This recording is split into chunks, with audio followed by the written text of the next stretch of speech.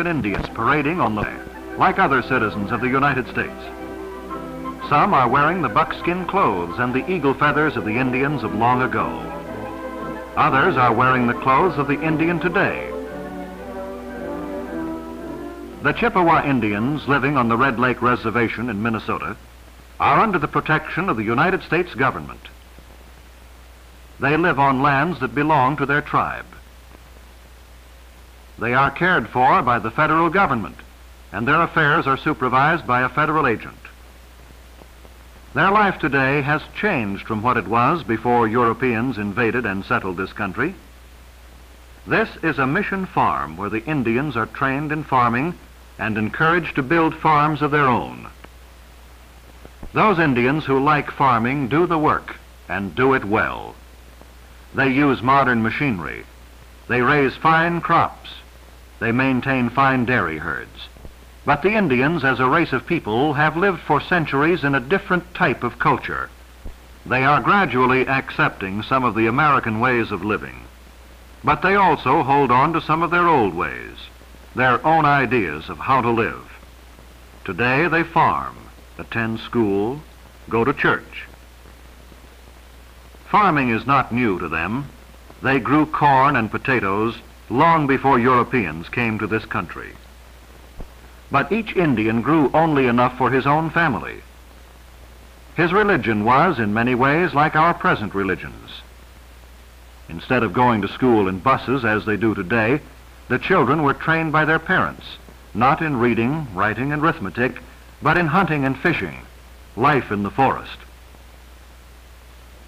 The high school they attend now is American, yet their older way of living is respected, like that of our own pioneers whose courage and hardiness we admire. The Red Lake Hospital stands for another change. The diseases of civilization no longer kill the Indian. Nor are the arts of the Indian now killed by lack of understanding. This Chippewa artist, who served in the United States Navy during the last war, paints pictures of his own people in his own way. Behind him are the traditions of centuries of Indian artists. Like the famous Mexican painters Diego Rivera and Jose Orozco, his traditions go back through the 18,000 years that Indians have lived on this continent. Back to the Mongol hunters who came here from Asia, across the straits between Alaska and Siberia, long before the dawn of civilization in Europe. The ancient culture of the Indian is not being forgotten, but it is being changed. The old ways of living are gone. Red Lake has given the Indians fish for centuries. But today it is not naturally full of fish. It is stocked artificially with fish from Indian hatcheries. And the Indians set out nets half a mile long to catch fish that they sell in the city markets. They box the fish, ice them, and truck them away.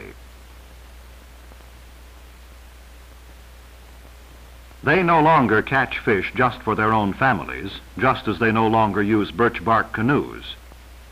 They use modern fishing boats and make a business of fishing.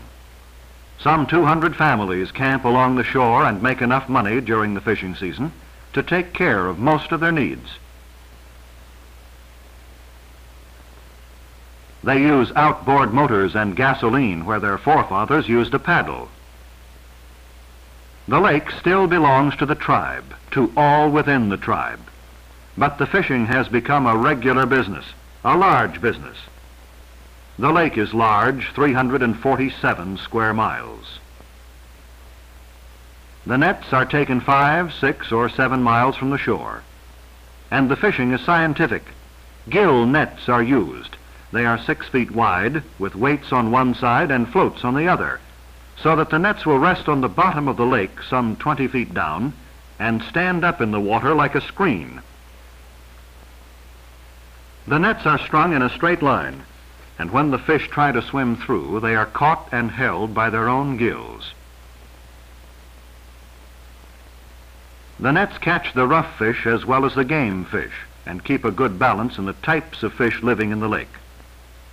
The nets are set out in the late afternoon. The fishermen may then go home.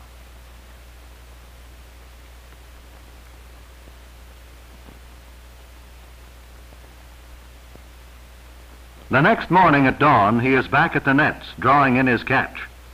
It is a larger catch than his forefathers made with their spears, traps, or small nets. But the most important thing is that this way of fishing shows a change in the Indians' way of living. Just as the lakes and streams are no longer naturally full of fish, as they were centuries ago, so the forests are no longer alive with deer or the plains dotted with herds of buffalo. The old way of life, of roaming about the country, hunting and fishing, is gone.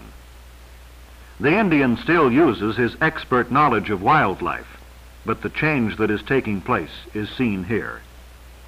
He is accepting a more complex civilization, in which each man does the work he can do best and exchanges the product of his labor for the work of other men. His life becomes broader.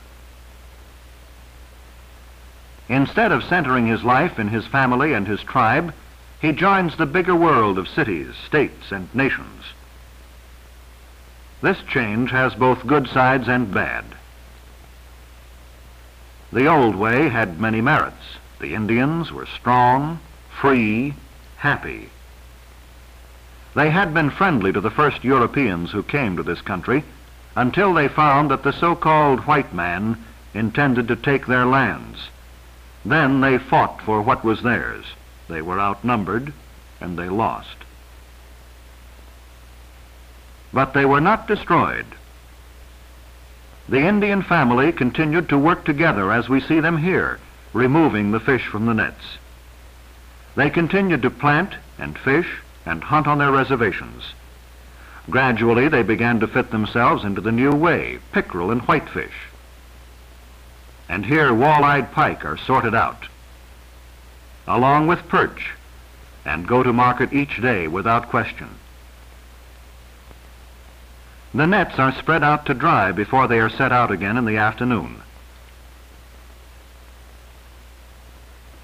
Then the day's catch is taken to their own fishery. Indians never wanted to own things. The land and sky belong to everybody. So today the fishery belongs to the tribe. In winter, they cut ice from the lake, store it here for preserving the fish they catch in the summer and fall. The fishery is run as a cooperative. The fishermen receive regular prices for their fish. The workers in the cooperative receive wages. Then, at the end of the year, all of them divide up the profits as a bonus. The fish are sorted, graded, and packed for shipping. Refrigerator trucks get them to Chicago markets in 20 hours, where there is a steady demand. Each year, the Indians at Red Lake ship out 1.5 million pounds of their fish. Some of the fish are dressed for the market, their scales removed with a thoroughly modern electric scale remover. These are the wall-eyed pike, which make up the largest part of the catch.